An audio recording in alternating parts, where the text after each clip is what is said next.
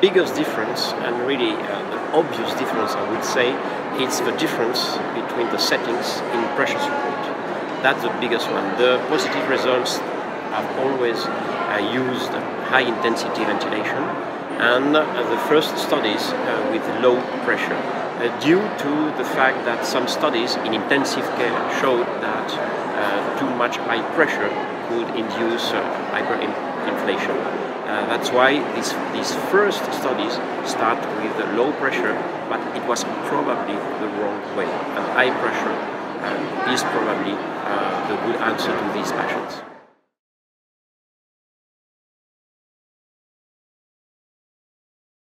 There is two ways to answer to that. First of all, the studies of Clini and Casanova, we must remind that the power was not enough to detect a difference in survival. First, it's important to repeat it. But again, yes, I think that I'm convinced that the patients were not enough ventilated. That's why probably why the results were not positive. And thirdly, we can see that the endpoint was not exactly the same. In Clini and Casanova studies, for example, it was survival. In Colline study, it's true it was survival, but for example in HOT-HMV, it was survival without exacerbation. Perhaps easier to show something, and probably, it's the most important thing, it's not useful, it's what we want, to have less exacerbations for the patients.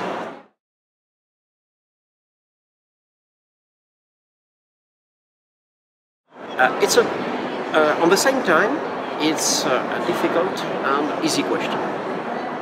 Easy answer.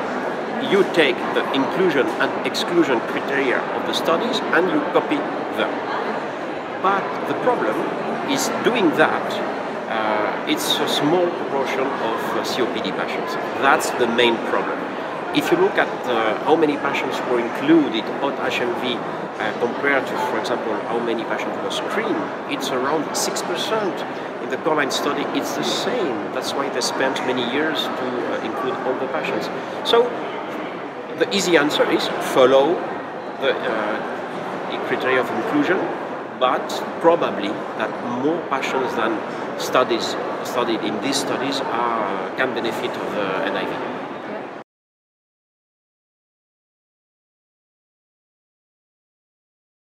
We ventilate patients because they hypoventilate. So, again, a very easy answer.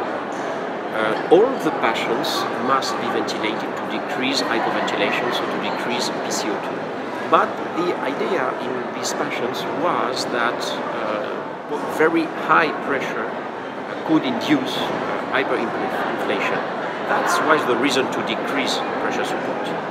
In fact, all of us would like to set high pressure to decrease PCO2, but with this idea we used to use low pressure, and probably that it was a mistake.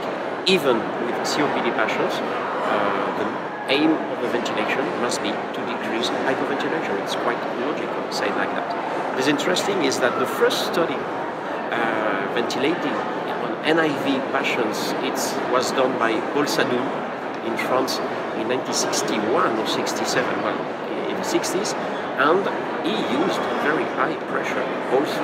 So it's nice to see that we had 20 or 30 years with low pressure that probably again were the wrong way.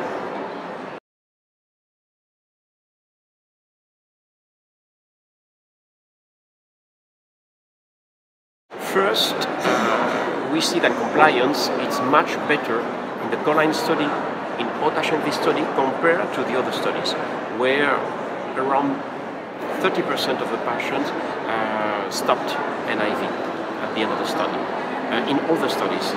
And first, probably that the good answer is set the ventilator as the patient need it. And again, probably to decrease PCO2. That's the first answer. Another answer could be the topic of our Somno NIV group. It means monitoring. I am really convinced that if you monitor the quality of NIV, you will be able to find mistakes, you will be able to find the leaks, you will be able to find the bad settings, the obstructions, and all these events make a low compliance. So monitoring is for me is the key point to treat well these patients.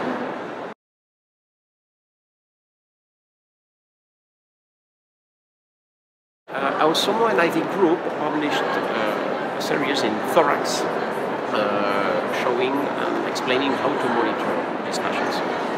The best tool is polygraphy on the NIV, but polygraphy is difficult to read, difficult to do, difficult to find because sometimes you must go to the sleep lab. And the softwares, the device have much improved. Really, it's incredible. Now, when you download the smart card or the ventilator on the computer, you can see flow, pressure, like a polygraphy. So, in our unit and in many units in the world, the first step is really the software of the device. And then, if you do not have the answer on the software, you must use a polygraphy on the NIV.